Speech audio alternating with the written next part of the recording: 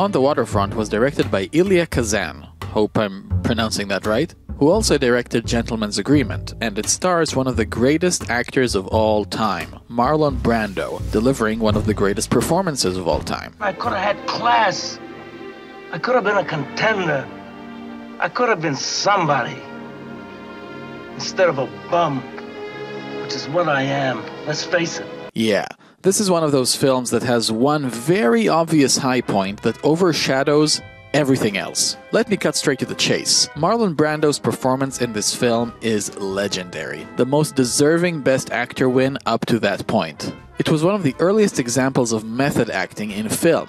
Basically, acting that feels more natural, sincere, and raw, which aims at creating a more true-to-life character. Marlon Brando was the bridge from classic actors such as Clark Gable and Humphrey Bogart to more modern actors like Al Pacino and Robert De Niro. This is acting of the highest caliber due to expert delivery and great attention to little details such as subtleties in the facial expressions. Brando completely disappears into the role. It feels like you're watching a real person rather than a fictional character in a story. This is an incredible performance and the definitive highlight of the film. However, the downside is that he makes the rest of the cast look subpar in comparison. but I'm not really being fair, the rest of the cast does a great job too. Marlon Brando plays Terry Malloy, a former prize fighter who now works at the docks for the corrupt union leader Johnny Friendly. One night, he unwittingly leads a fellow worker to an ambush where he's killed, and throughout the film, thanks to influence from the local priest and the murder victim's kind sister, he wrestles with his conscience and with his desire to keep a low profile and stay alive. If he rats on Johnny Friendly, he'll surely be hunted down and killed, but if he doesn't, the guilt will eat away at his soul.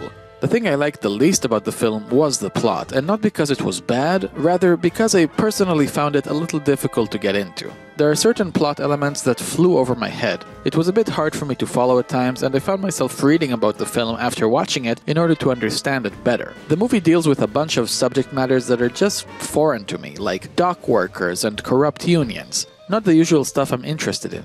But that's more to my personal tastes and interests rather than the film itself. What the film does well, it does very well. Namely, the characters. Other than Marlon Brando's Terry Malloy, there's Eva Marie Saint in her feature film debut, who plays Edie. She's the sister of the man Terry led to his death, but throughout the film she develops feelings towards him, and the relationship is truly gripping. Johnny Friendly is played by Lee J. Cobb, who also played Juror Number 3 in 12 Angry Men. His character here is similar to that one, but I didn't care. He did an excellent job and he was a great villain and foil for Terry. And then there's Carl Malden, who played the priest, and let me tell you, he's like the MVP of priests. He takes his job very seriously, so much so that he goes onto the streets and actively tries to clean up the corrupt mess. He also doesn't mess around. What did you say? Go to hell.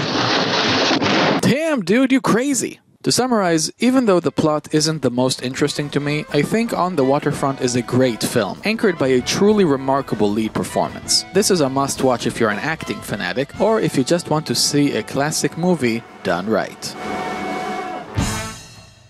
On the Waterfront was a vast improvement over Gentleman's Agreement, let me tell you. It passes Rebecca and positions itself firmly amongst the top tier of the list. And of course, this will not be the last time we see Marlon Brando delivering a legendary performance. Up next is the 28th Best Picture winner, the shortest film ever to win Best Picture, and it's nice and sweet to boot, Marty. Check back tomorrow for the next video of DB Reviews Oscar Madness Marathon and subscribe to my channel so you won't miss a thing. Thank you all very much and let the journey continue.